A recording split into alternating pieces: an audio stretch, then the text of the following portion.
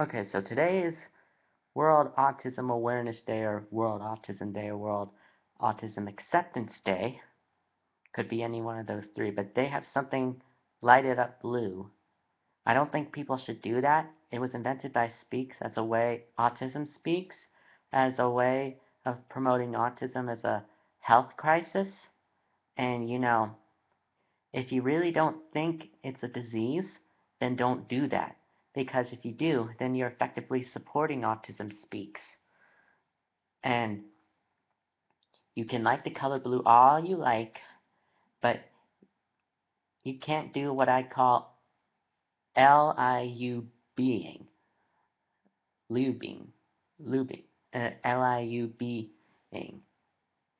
I don't think, I think you have to be very careful about using the color blue on April 2nd, which is today, because that's definitely not a that's definitely negative. Um, because the Light It Up Blue campaign is definitely negative. And I really hope that there are people out there who know there are alternatives to this, such as Light It Up Red or Light It Up Gold or Color the World for Autism. You know, if I make my own organization, I won't call it Light It Up anything.